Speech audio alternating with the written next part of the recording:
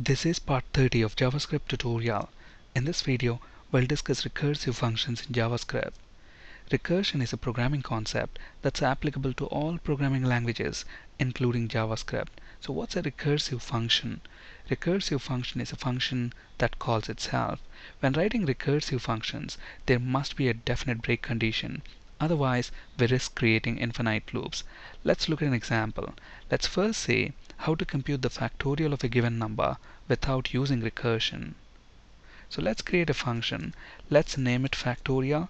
Now we want to be able to compute the factorial of a given number. So let's include a parameter to this function.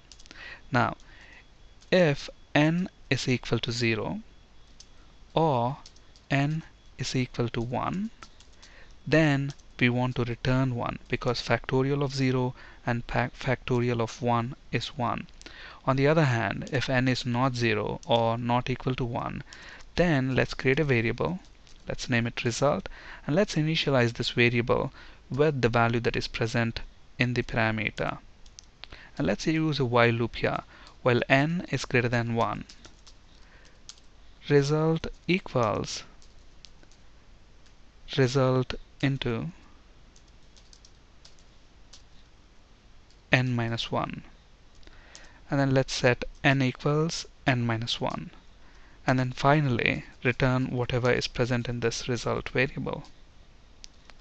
And let's call our factorial function now.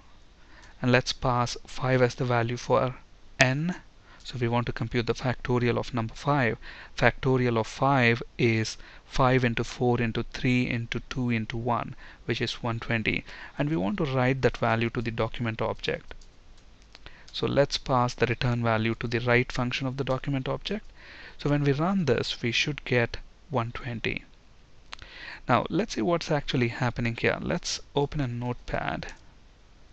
So when we pass 5 to this function, n is equal to 5. Is 5 equal to 0 or 5 equal to 1? That is false, so it doesn't come inside. It comes here, and then it is initializing result with the value of n. So at this point, result will also be equal to 5. So it comes here and checks, is 5 greater than 1?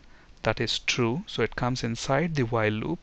And then on the first iteration of the loop, so result equals result into n minus 1. At the moment we have got 5 in result variable. So 5 into 5 minus 1, that is 5 into 4 is 20. Result equal to 20, and n will become n minus 1. So that is 5 minus 1, 4. So on the first iteration of the loop, those are the values. On the second iteration of the loop, is 4 greater than 1 true? That comes inside, and result is 20. 20 into n is 4, so 4 minus 1 is 3. 20 into 3 is 60, so result will become 60, and n will become 3. On the third iteration, n will become 2, and result will become 60 into 3 minus 1 is 2, so 120. And then is 2 greater than 1? That is true, so it comes inside.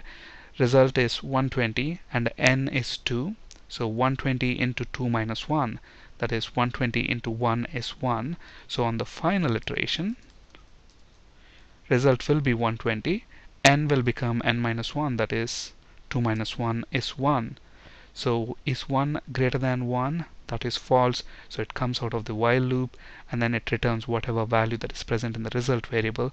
And at the moment we have got 120, so that's what get returned, and we are writing that to the document object, and as expected it prints 120. So here we are not using recursion. So what is a recursive function? Recursive function is a function that calls itself. So let's see how to use recursion to compute the factorial of a number. So I'm going to get rid of all of this code.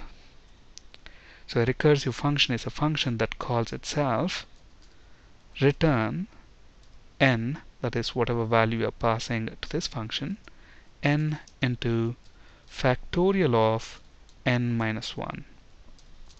So basically here we are calling the same function over and over and over until n becomes 0 or n becomes 1. Okay, the moment n becomes 1, it returns 1 from this function. But until then, it's going to call, the same function. So 5 into 4 into 3 into 2 into, at last when n becomes 1, that's when 1 will be returned. But then by that time we have multiplied 5 into 4 into 3 into 2. Okay, so the factorial of 5 is going to be 120. And here, since this function is calling itself, it's a recursive function, and 5 factorial is 120. So this is the same example that we have just seen. Thank you for listening and have a great day.